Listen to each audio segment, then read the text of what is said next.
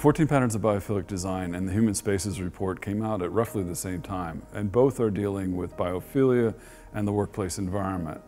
And they reflect a growing trend of more and more companies being concerned about their workers' well-being and realizing that some of the traditional measures of productivity don't go far enough. They don't get at this deeper experience of well-being and health. And so biophilic design is really a way of connecting people within that topic.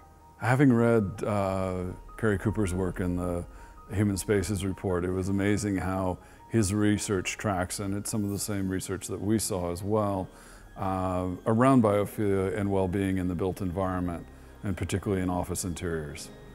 What was interesting is that he traced some of the things that we didn't have time to do, and that was looking at cultural differences and how some elements are different for different cultures in different countries. Actually, the biggest surprise in the Human Spaces Report for us was how differently different cultures just within Europe and the Middle East interpreted various colors and the impact of color. We knew that one had a wide range of varieties, but it was surprising to see how just from country to country the differences were.